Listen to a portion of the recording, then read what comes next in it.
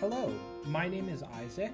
I'm a Heart House debater, and I'm recording this video as part of Heart House's outreach initiative, where we make videos explaining basic aspects of how to debate. In this video, I'm going to be talking about whip speeches, how to prepare for them, and how to give them. Whip speeches are one of the most unique, or maybe the most unique type of speech, and they can be a lot of fun once you learn how to do them, but they also have some different rules it's important to know about. So this video is going to cover three things. First off, it's going to cover the basics of what a whip does. In other words, what are your goals? What do you do as a whip? Then it's going to offer some advice on how to structure whip speeches. In other words, how you should organize them. And finally, it's going to look at what you can do to prepare for whip speeches when you're in prep time and when you're in the debate. So, first off, on the basics of what a whip does. As a whip speaker, you are the last speaker or one of the last two speakers in the debate. You speak at the end of the round after the two extension speeches. You have two broad goals. One is to provide a biased summary of the round.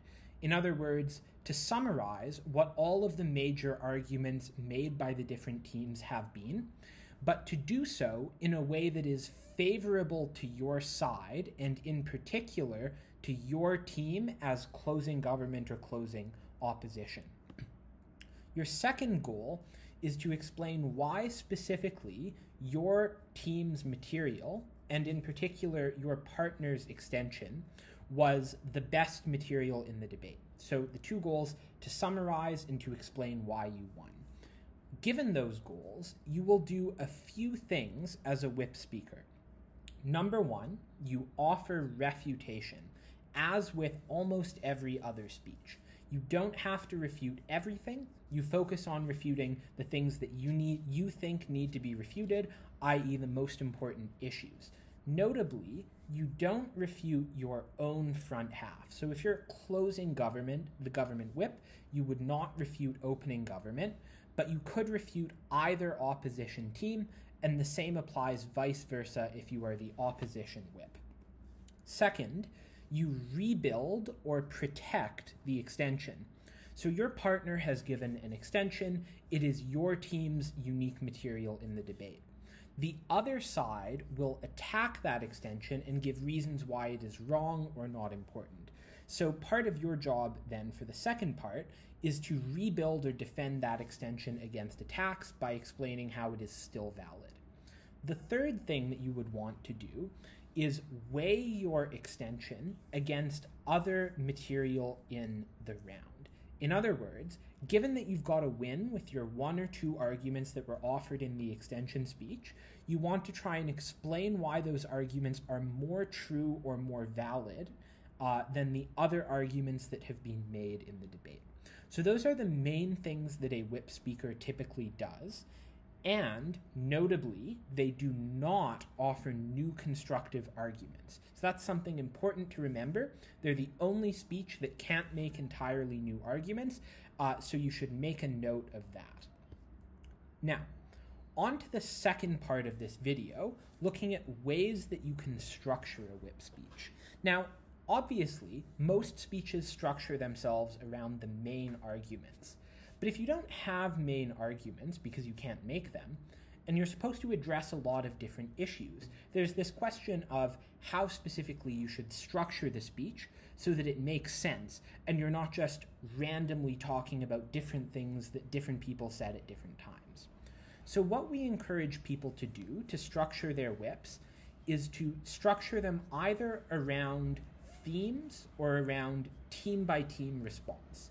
So I'll explain both of those approaches.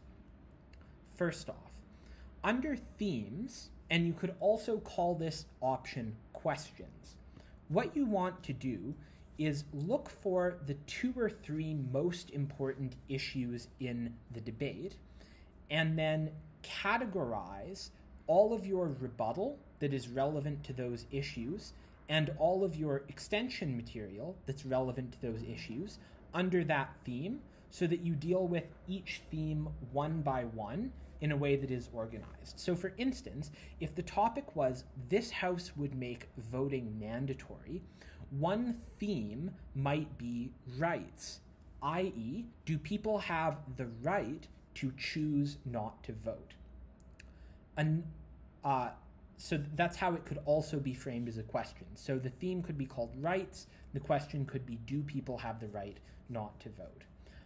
Another question or another theme might be, does forcing people to vote improve politics?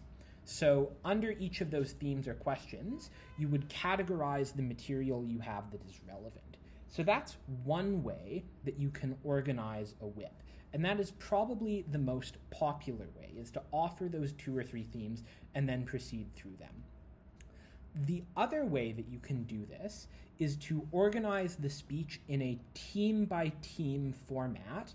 In other words, where you address each team and explain why you beat them. So for instance, you might have, if you are the government whip, in addressing opening gov, you have to show that your material is more important than theirs. So you might start the whip speech by saying, I will address opening gov, and then explain why your material is more important than theirs, and then say, I will address opening op, and then refute their arguments and explain why yours are better, and then do the same with closing opposition. So that's the other popular way. So to reiterate then, the 2 options that most people do are to organize the speech around themes/questions, and the other is to organize around team-by-team engagement. Final part of this video is on what to do in prep and what to do in the round. In other words, a sort of practical guide to the situation where you're assigned a whip and you say, okay, what do I actually do to make sure that I'm ready? So first off, on what you do in prep time with your partner. The first thing for you to remember is that because you speak at the end of the round, you don't need to start writing the actual speech that you're going to give right away. And in fact, you can't, because your job is to summarize and you don't know what other people are going to say. So what you should be doing in prep is trying to think about what all of the arguments different teams could make are, so that you have a sense of what they might say, and about trying to think of refutation for the arguments that you think the other team might make.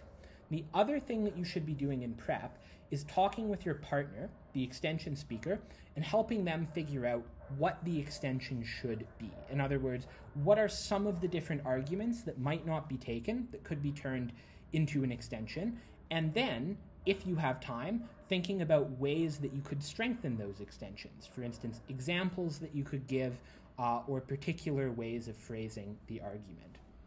I want to finally note on this that you should really resist the temptation to try and write a whip speech during prep. You speak at the end of the round, so you should focus on writing the actual speech during the round when you know what people are saying, not trying to guess what they're going to say before. The best way to use that time is to think of hypothetical arguments so that you're prepared to respond to what people say. Finally, what should you do in the round? A couple things.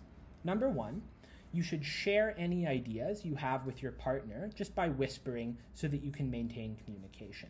During the first couple speeches, so the Prime Minister and Leader of Opposition, you should listen and establish where the debate is going. So what are the big arguments? What's the model? How do things look for front half?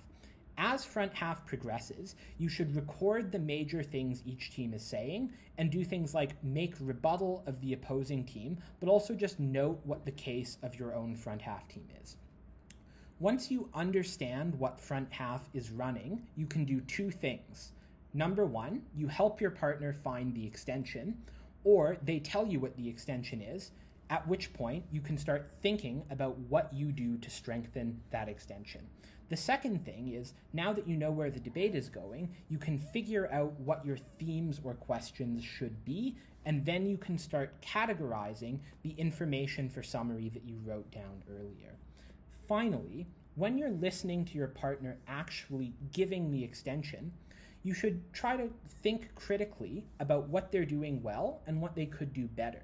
So then, during your whip, you can try to strengthen that extension by rebuilding it in ways where you address what they missed by filling in gaps or by defending what the other team says against the extension. So those are the types of things you should focus on in the round, and that sort of concludes a brief introduction to what whips do and how you should approach trying to do it. So thank you all for watching this video. If you have any questions, I encourage you to reach out to Heart House on Facebook, and please stay tuned for more videos. Thank you.